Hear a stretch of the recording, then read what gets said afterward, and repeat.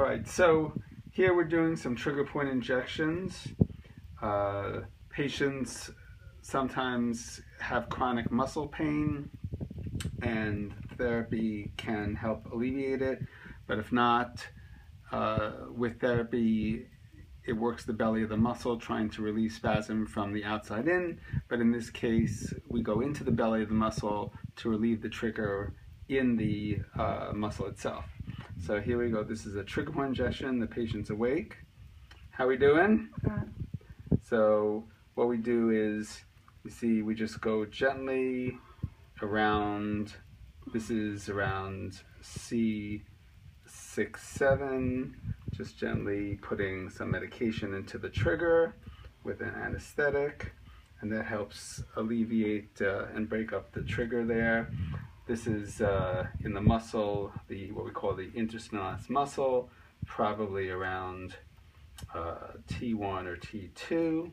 And again, you see just gently fanning medication around the area of the muscle.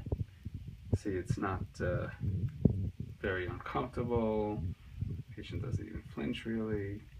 And just go in different spots to not damage the muscle, but just break up the area. And lastly, on the right side here, this trigger. So we go in, and again, just gentle movements.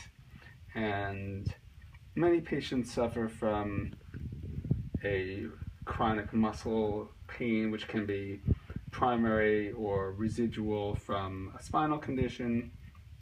And these can be very beneficial to help alleviate any residual pain. So there's an anesthetic that we injected. I think that's not that, but how does it feel if I press there? Good. Feels better, right? Yeah. So usually you get immediate relief, and patients can go home right away.